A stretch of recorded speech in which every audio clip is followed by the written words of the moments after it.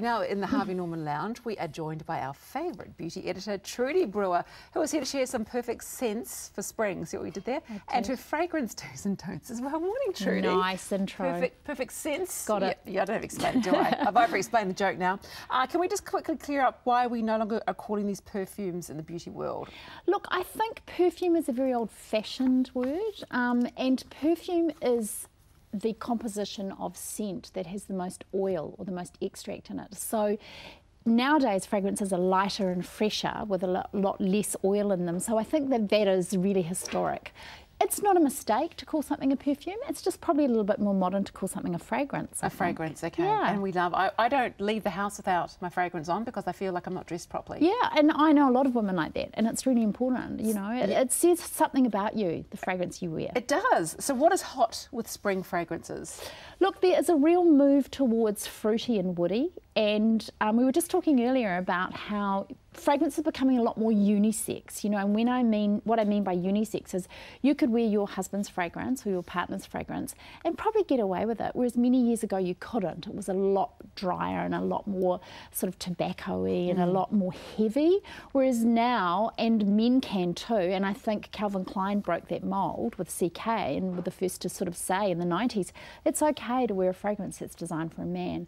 And now there are a lot of fragrances, women's fragrances, one in particular that are brought in today, that are actually more like a men's composition in the ingredient lineup, but they're okay on a woman's skin. Yeah, and also it seems that different people wear their fragrances differently. Like it can smell quite different on you as to what it smells on somebody else's skin. And never ever make the mistake of smelling your friend and thinking, oh, you smell great, I'll wear that fragrance too, because it is going to smell completely different on you. Isn't it funny? It is. Is there a trend or does anything go in spring? Look, anything goes. I think, you know, a lot of people are worried about wearing too much fragrance, but I think if you find the right fragrance, it doesn't matter how much you wear. It's when you're wearing a fragrance that doesn't quite gel with the oil on your skin, or you're not confident to wear it. And if you're not confident to wear a fragrance, then it is going to be awkward and not smell great on you. And it does change over time too, doesn't it? It changes over time. I've got this little rule that during the day I wear my fragrances quite low on my body because our sense of smell is quite heightened. And so I spray around my knees and on my clothing, but below the waist really, even around your feet and your legs. And then for evening I wear my fragrance a lot higher on my body because by that time your sense of smell has been introduced to a lot of things during the day and it's been bombarded with smell. So you need something that you can actually have that sense of smell in the evening. I did not know that, Trudi. Yeah, That's very interesting. I mean, and it does work, and also for evening on the pulse points, which is a classic. But the one thing about the day fragrance is heat rises in the body, so if it's lower during the day, it's not so cloying and you don't go, oh, I've put too much fragrance on, because it's a lot lower on your body. How do you find a fragrance that's going to suit you? Look, I think it's very much trial and error. You tend to go towards fragrances that suit your personality, though. I have noticed that. Yeah. You know, if you're very sporty and outgoing, then you tend to go for more zesty, citrusy fragrances. Do you want to tell you? I'll tell you what I have and tell me if this suits my personality. Okay. I've got two I'm wearing at the moment. Jo Malone Sea Salt and Sage, and the other one is, which is my go-to, is Dior Addict Eau Fraiche. Well, both of those are really fresh. They've got sort of, I mean, the Jo Malone is quite aromatic with that sea salt, and the fresh, the Dior Fresh, is very light and zesty. And you are sporty and outgoing and outdoorsy, so that does suit you. Excellent. You know, I want to talk about these. Oh, look, I get so excited about fragrance. You're going to have to stop me. Okay, well, let's get into these because I don't want to run out of time for them. Let's start with the lineup. Where do you want to start? I want to start here. If I can get the lids off these things. No one makes a fragrance that you can open really easily these days. Oh, look, hang on, I got it. So Kenzo World. Now, this is a gorgeous fragrance, and I have to say, that's nice. It's one of my favourites this season.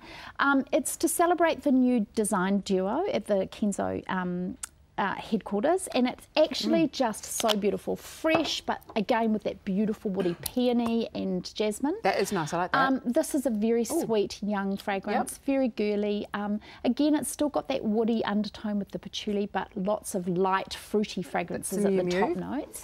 Daisy Marc Daisy, Jacobs. how pretty is that? I can get the lid off never nicely. ever fails to disappoint, Daisy. It's a classic. This is a celebratory 10th anniversary fragrance.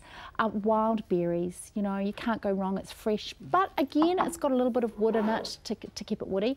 Dalia Divin, you're going so fast. Dalia Divin Gavocci, this is their very, very latest one called Nude, and it is absolutely beautiful. This smells beautiful. It smells nice and light and fresh. We've got to get through them before we run out of time. So nice and light.